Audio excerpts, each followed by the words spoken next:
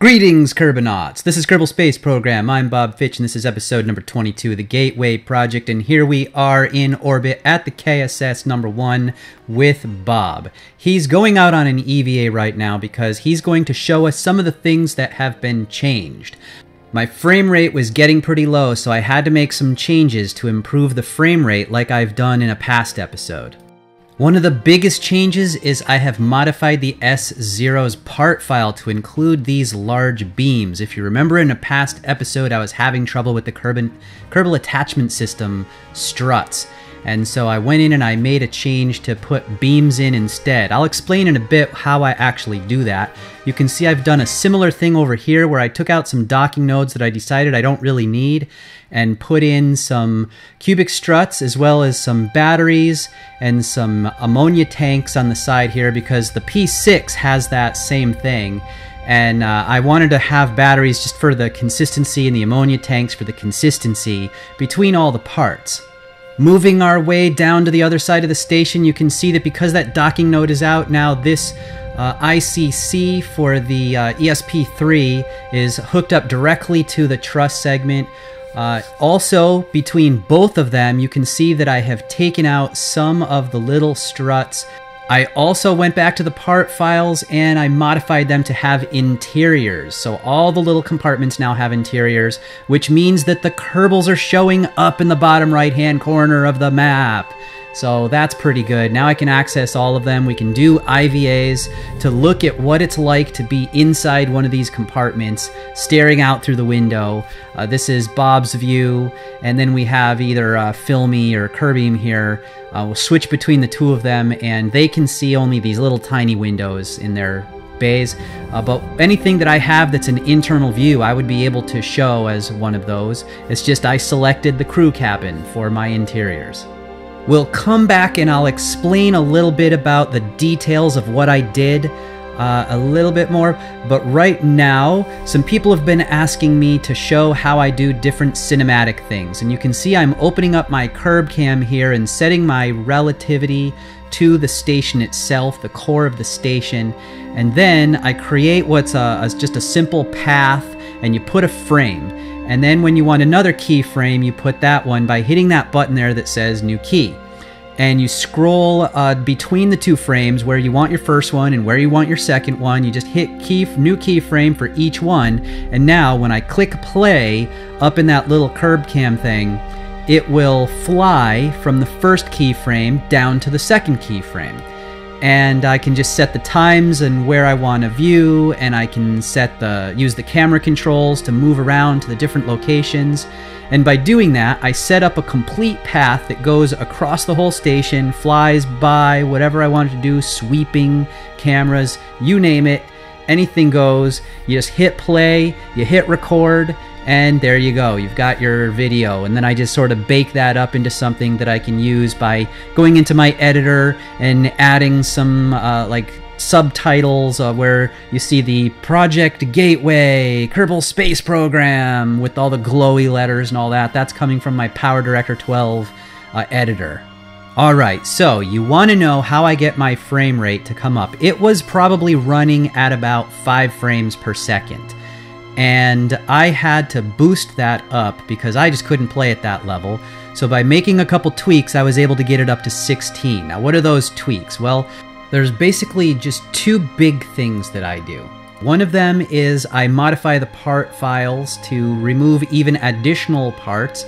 Another thing that I can do is take out docking connectors because it seems like when the game thinks that there's extra ships around, it slows everything down where maybe it's processing physics or something on them. Okay, so we're docking up on our PMA here because we're going to bring up the Harmony now. The Harmony module needs to dock where that PMA is supposed to be. And so we're going to move that away. And we're coming around with the launch site underneath the orbit, and while I'm looking here, I'm seeing that the actual KSS, see how it's down at the bottom of the screen there? It's going around to the backside. We're basically exactly opposite each other right now as mission control goes under. I decided that I don't actually want to do that. I want to see where we're going to be relative to the KSS as we come over one more time. So we zoom ahead, and notice that it went about 1/4 of a turn around the planet. Ooh, so that means if I go one more time, it's going to be going over mission control. So we're going to go one more time because I'll tell you what, I like the challenge. I like the challenge of trying to get from the surface straight to the station right through the launch. So we brought it around here and look at that. Sure enough, it's coming over mission control. So now we can try to make a launch that goes directly from the surface to the station. And if this works out again, like it has a couple times in the past where I've just gotten lucky that mission control was going under at the same time, I think from now on, this is how I'm going to do it because it's just fun. I love going from the surface straight to the station.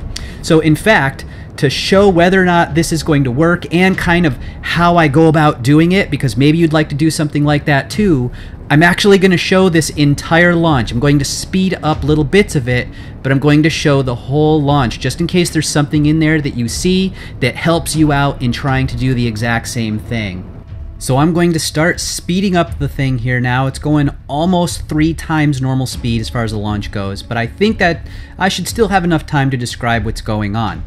So at this point, I have launched underneath the orbit, and I'm heading up there along that 135-degree vector because that happens to be where the orbit's going right now. Over on the left-hand side, you see that window that says Flight Computer. That is my MechJeb window, and in there, I have customized it with a bunch of different things that I find useful for when I'm flying.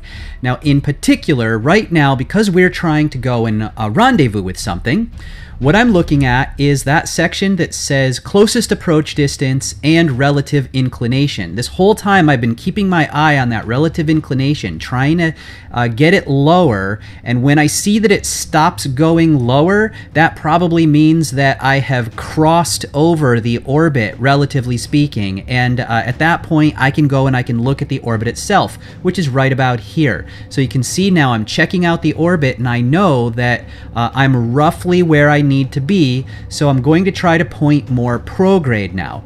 By pointing prograde with it kind of in the right inclination, only off by a couple degrees, that's going to try and get my apoapsis and my ascending node all at the same place at the same time. With that maneuver node, if I pull on the blue that's coming away from Kerbal, if I pull on that blue, that lifts the nose of the craft. And if I do the prograde one, then of course I'm going to go faster. And then I can also use my inclination, ascending and descending, those purple ones. And by doing that, I'm able to set up, while still lifting off, the node that will allow me to see what blue marker on my nav ball I need to go to in order to get to the target. Additionally, I'm watching that closest approach distance. I turn off the actual SAS here that's holding my node. That way I can see on my closest approach distance how far away I am. And notice it's getting lower, lower, 1K, and there it is. It's 200 meters away. So now I have a rendezvous straight from the surface up. Now I just make one more maneuver right there where the ascending node, the apoapsis, and the close approach were all meeting. And you do it again until you see that the close approach lines up once more. And when that does, you've lined up your orbit. You can look at it from the side to try and do your ascending, and you can look at it from the top in order to get your prograde marker. I think doing it this way really speeds up the launches. So I think from now on, this is how I want to do it. I'm going to just wait for mission control to go under the orbit while the KSS is going overhead. And if that means I have to go one more time around Kerbal, that's probably a little quicker to just warp speed through that and get to the right place than it would be to have to go up into orbit and then figure out how to do my rendezvous, which sometimes takes multiple revolutions anyway. And here we are at the KSS. We are coming in to deliver the Harmony module. This was originally named Node 2, but it was renamed in March of 2007 after some kindergartners were entered into a contest. They had to learn about the ISS and make a scale model of the ISS, as well as write an essay that proposed a new name for it. And they put in a whole bunch of submissions, and of those, one was selected, and it was Harmony. So I think that's pretty cool. This was launched on Discovery, the Space Shuttle Discovery STS-120 in October 2007, and it acts like a science hub for the station. It has 4 special racks inside that are all devoted to power and science. Also, the internal living space volume, because it's a fairly big module, it provided the equivalent relatively to the amount of space that's out there now, like adding a whole new bedroom to your house. It was 20% more internal living volume once they had that thing docked up. It has 6 docking nodes on it, and we're going to use the one that you can see that little pixie mini tug on right now. It's going to come off after the PMA gets attached to the side that's currently where the decoupler is. So when we get that all hooked up, we'll stick that in there on that side. And then over the course of time, after the PMA2 is docked on the other side, of course, we will then eventually be able to dock onto it the Columbus module as well as the ELM. And I will cover in much more detail more about those modules when the time comes to actually have them at the station. So now we have decoupled, we can go and deorbit this injection stage here, as well as over on the KSS itself, we need to get that PMA and have it pulled back and ready for us to bring this new module in. One interesting fact I think about the STS-120, when it went up, it had on board Luke Skywalker's lightsaber from Return of the Jedi because they were honoring the 30th anniversary of Star Wars. And after it went up to the ISS and came back down again later, it was moved to the Houston Space Center where it now sits on display in their museum. Which, by the way, this summer I am going to go and visit the Houston Space Center as part of my vacation, so I might be able to see that lightsaber, and that's going to be pretty cool. So the method you're seeing here, where I'm going out with the little pixie on one side and the other tug that's going to go on the other side, hooking up the PMA, this is not even remotely close to the same way that it was done in the real world. In the real world, the space shuttle connected up to the docking port and then reached out with its robotic arm, attaching the module, the Harmony module here, to the port side of Unity, where they then took the PMA and put that up on top of Harmony, and then took Harmony with the PMA together, like you're seeing now where I have the little tug on here, and then took that in and then docked it onto the front of Destiny. Now, if I tried to do something like that, either with a space shuttle or even just with a robotic arm, it would take forever and I would probably pull my hair out because it would be just too difficult to do with the jitteriness of how things work in KSP sometimes. So instead, that's one of the reasons why I keep on using these rockets rather than shuttles. And there we go. We are docked in place, and it's time for for Bob inside to go and hook up whatever cables are necessary to activate the power racks that are inside.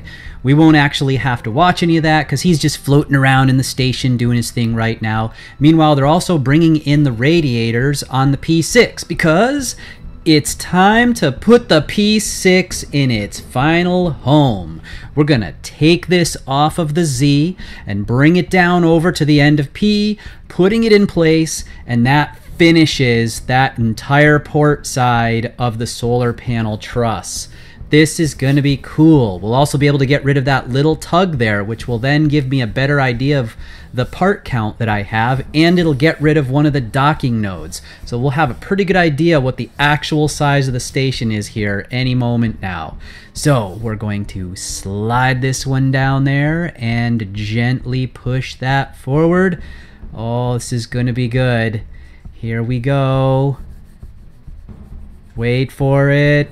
Stay on target. Stay on target. And bam! That's it. We have the port done. We have to put out the solar panels and maybe rotate it to get a little bit more sun. But that side is done, and pretty soon we're going to be doing the S side. And when we do the S6, The whole thing from one end down to the other is going to be done. And look at this beautiful night shot. I hope you are in a dark room, because if you aren't, watch this in a dark room where it really shows up. That's just beautiful at night. With a third solar panel now fully functional, I'm just going to bring out all the radiators, rotate them to point them away from the sun, and also rotate the actual solar panels to face the sun. They're not quite lined up, so we're going to rotate the station as well, aiming it off toward that sun, and now all comes the power. Back at Minmus, Jebediah has received orders from Krantz Kerman of Mission Control, and he says that it's time for Bill to go and investigate the anomaly. So Bill is going to go out there and EVA his way with his jetpack in this low-gravity environment all the way down to the anomaly, where he is going to investigate it. Let's listen in to see what they're saying.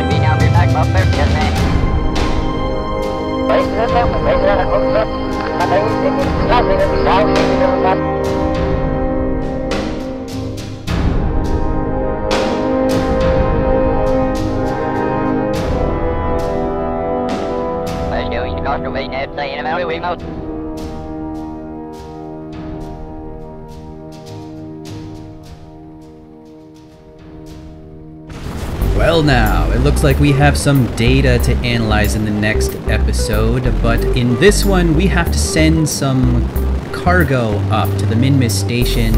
They are currently lacking in a little bit of life support. The snacks were running dry. All they have left is the regular rations, and they get cranky when they're down to regular rations.